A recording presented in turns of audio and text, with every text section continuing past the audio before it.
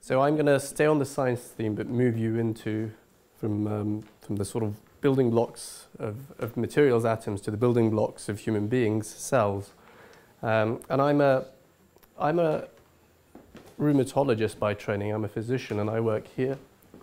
Some of you may have not been up the hill, but that's the Nuffield Orthopaedic Centre, and that's the new building that the architect designed so that when you looked at it from a helicopter, it looks like a hip replacement. There you go. That's a good use of public money.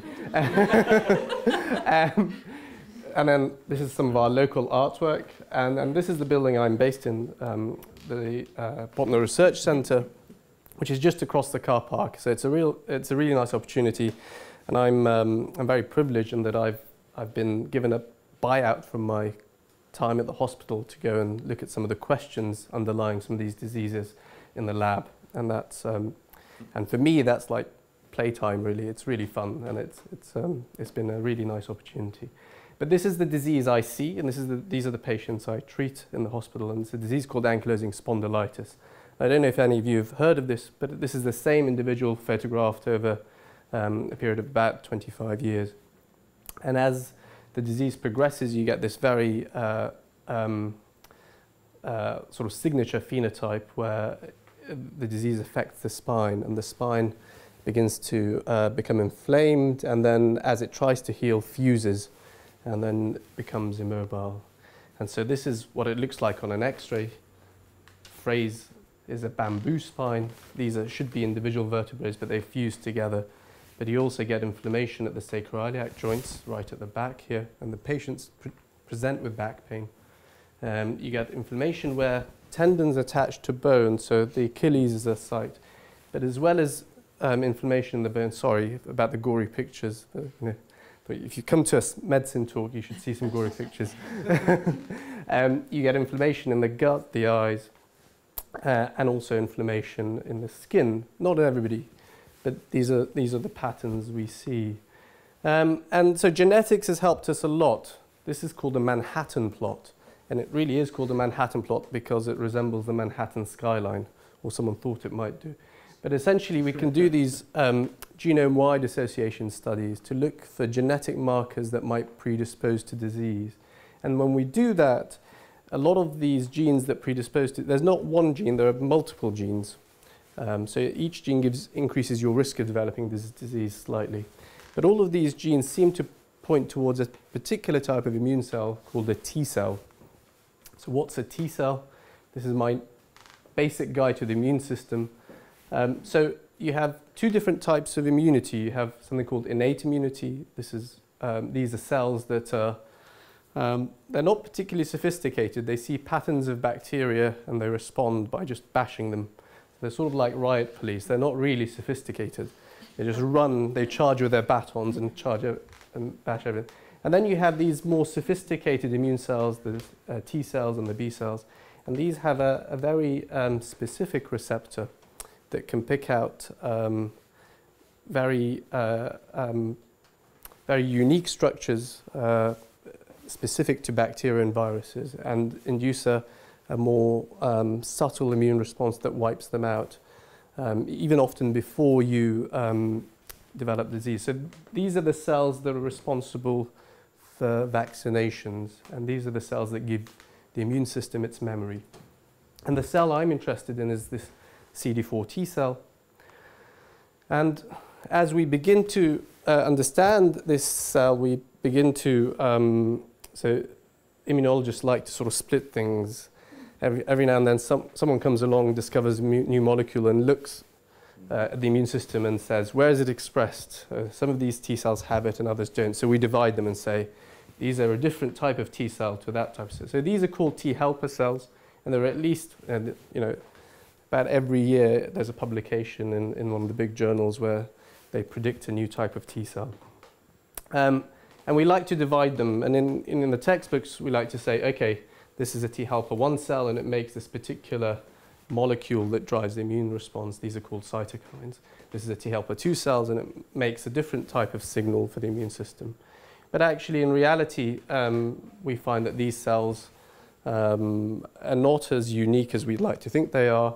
They can, they behave differently under different circumstances. And that's what we're trying to understand in the lab. So it's quite a simple question that we're asking. How is the T cell behaving in this disease in ankylosing spondylitis? Because all the genetics is pointing there. Well, functionally, how's it behaving? What molecules is it making? And we do this with a flow cytometry approach. So Sergio's already given you the background on the visual spectrum. But essentially, we can generate antibodies specific to different markers on a cell. So we take these antibodies and we literally attach a color tag to them. This is a color tag you might not be able to see by the naked eye, but if you shine a laser at a particular wavelength, you get a readout. And so you take a cell, and then you get your antibodies and they bind onto it, and then you can infer that there's an expression of a particular protein that way. So what you do is run the cells one at a time, and you shine the laser through them. And then if that protein is there, you know the color of the tag, and then you can visualize it. So this is the sort of plot you get, where each one of these dots is a different cell that you run.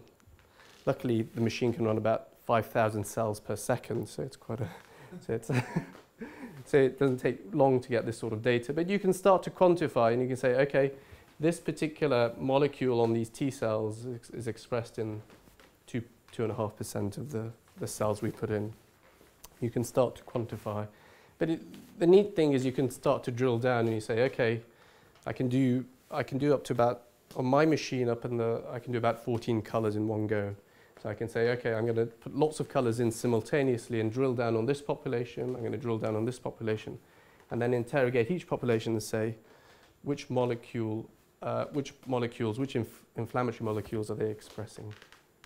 And if we do that, we can see that this particular molecule, IL-17A, which is a molecule made by a type of T cell, is overexpressed in the disease. So these are disease patients versus healthy people I've roped into giving me blood in the lab.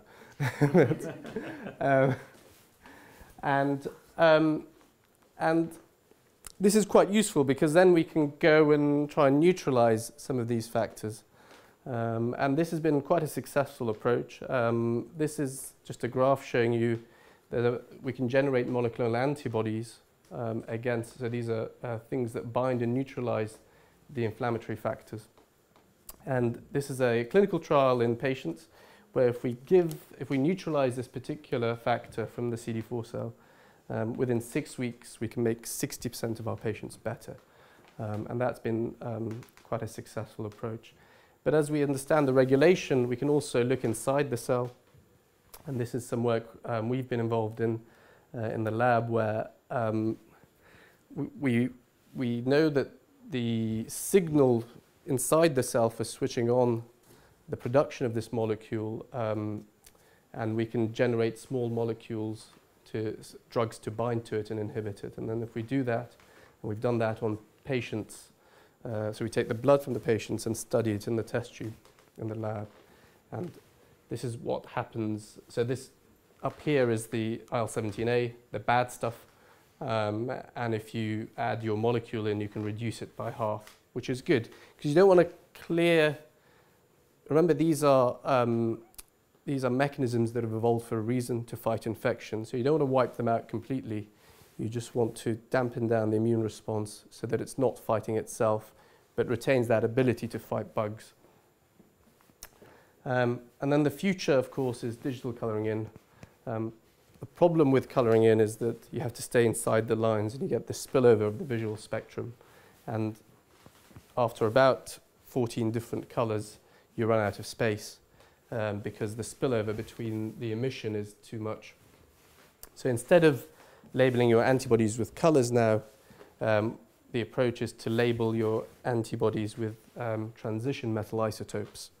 And then you can look at 100 different markers per cell, and you can do, so that's, and so we've got one of these machines at the Botnar. It looks like a sort of 1970s microwave, but it's, this is the machine. And we're just beginning to get these working. It's been a big leap in terms of the technology, but we can generate much prettier pictures, I think. And so this is a whole lot of blood you put in, and then you look at the various markers and you ask one question at a time. So you can cluster your cells according to the markers they express, and then say, okay, which cells are expressing a particular protein, and then they light up, and then you can do that repeatedly. So I'm supported by the Wellcome Trust, and they've very kindly, as I said, bought me out of my clinical training for a few years, and it's been a hugely rewarding experience in the lab.